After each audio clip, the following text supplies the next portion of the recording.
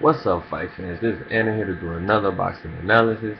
This analysis is between Abner versus Anselmo Moreno.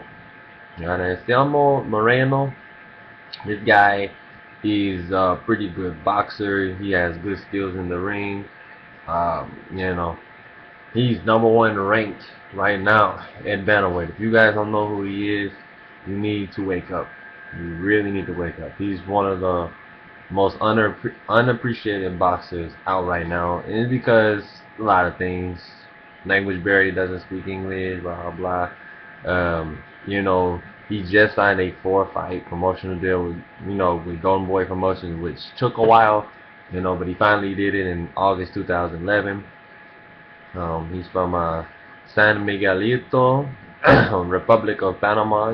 Panama. He is currently WBA bantamweight super champion, and he has retained his title. Are you guys ready for this? This is why he's ranked number one. He's retained his title not one, not two, not three, not four, not five, but 6 times.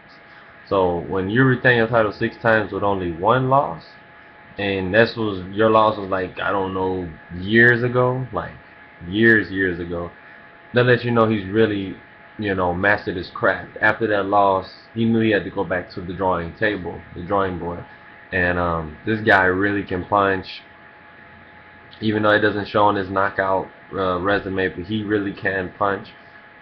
He beat Vic Darcinian unanimous decision. He beat David De La Mora in a 9-round TKO stoppage from just throwing so many different combinations, and he caught him with a punch he did not see. And that's what makes one-punch knockout artists or anybody who has skill scary, is they have that one punch that can change the whole fight. That's all it really takes. I see Anselmo Moreno doing well in the beginning rounds. Abner, he's gonna do his thing as well. He has a very good style. He can box. He has that style. That Guadalajara, Jalisco, Mexico style coming forward. He's undefeated professional boxer. He's not looking to lose at all. He's coming to win and take the title and further his legacy. This guy is no chump. He really can fight. He has really good skills in the ring. He has good body work. He can throw 3 and 4 punch combinations to the body and then come back up with a left hook. That's one of his most powerful punches, is his left hook. He has a really good right uppercut as well that people forget about. He's coming off a win, and I think it was April 21st. He had a win against Eric Morel, which was a very, very, very good fight. He beat Jose Ebeko, the guy from Ghana, twice, which was pretty impressive to beat somebody twice on that caliber or level. He beat Vic Darcinian pretty easily, did his thing in that fight. It was a tough fight. I'm not going to say easy. It was a pretty tough fight. He had a draw against Johnny Perez, so he has credible people on his resume for his division as well. He has not fought any chumps lately, and he won the WBC title. So I'm pretty sure they're going to, unify the titles in this fight to, dispute who is number one pound for pound in that division. And the fight is going to be just amazing because the styles makes fights. You got Abner coming forward. He's going to throw his little combinations of a double jab, which he uses a pretty good jab in the middle rounds, beginning rounds. He uses jab a lot. And then he tends to want to fight a whole lot in the last ending part of the fight, which he doesn't really have to, but I guess that's just his style and his mentality. The guy has 13 knockouts with 24 wins, so he can punch as well. He's more of a combination puncher, get you out of there. He can hit you with a one punch, but Anselmo doesn't have a weak chin, so it's going to take way more than one punch to get him down. I see this fight going to decision. Once again, I don't see it being a TKO stop. I see it as a decision. Both fighters have pretty good defense. Selmo, like I said, he's up there with the Guillermos, with the master boxer type thing. He has a great footwork, great timing. He has a great jab as well. Um, I see Abner, because of his kind of starting off a teeny bit slow sometimes. I see him losing the first probably 2 out of 3 rounds. Then I see Abner coming strong in the middle rounds when he starts to heat up, a little bit.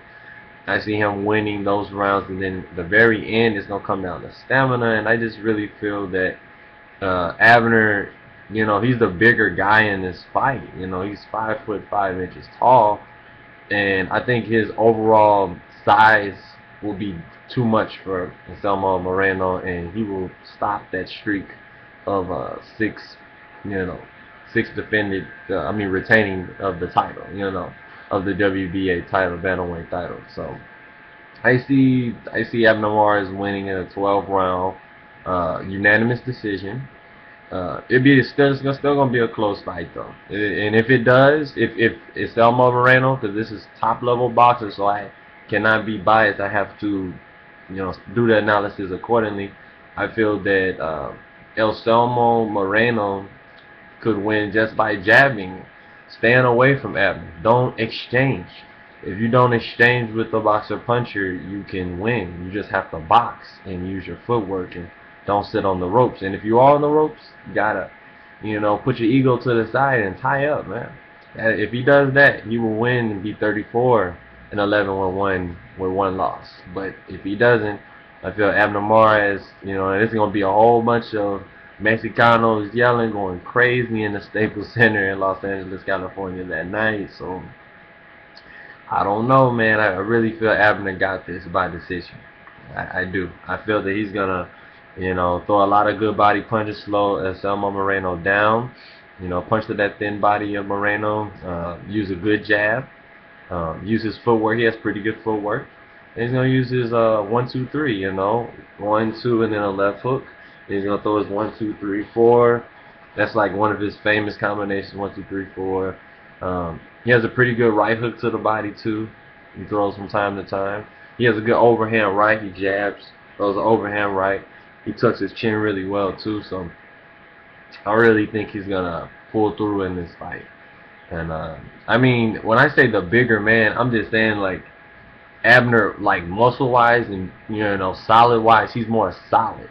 Anselmo Moreno, Chamito, he's 5'8". He's a long body for the bantamweight division, So I just really feel that he's gonna do his thing in this fight. I got Abner Mares winning by unanimous decision in the Staples Center. So you guys tell me what you think. Do you think that Anselmo Moreno's gonna use his angles, throw his jab out there, prone with the jab, move to the side, block off Abner Mares. Abner Mares' attack and counterpunch him while he's throwing his forward and 5-punch combinations, his 1-2s? Or do you think that the body work early for Abner Mares is what's going to carry him to a win? Because that's what I feel. So that body work early is going to carry him to a win in the later rounds, and he can throw his combinations and get off that. And Anselmo Moreno has really good head movement, so he's really going to have to pressure him with his aggressive style.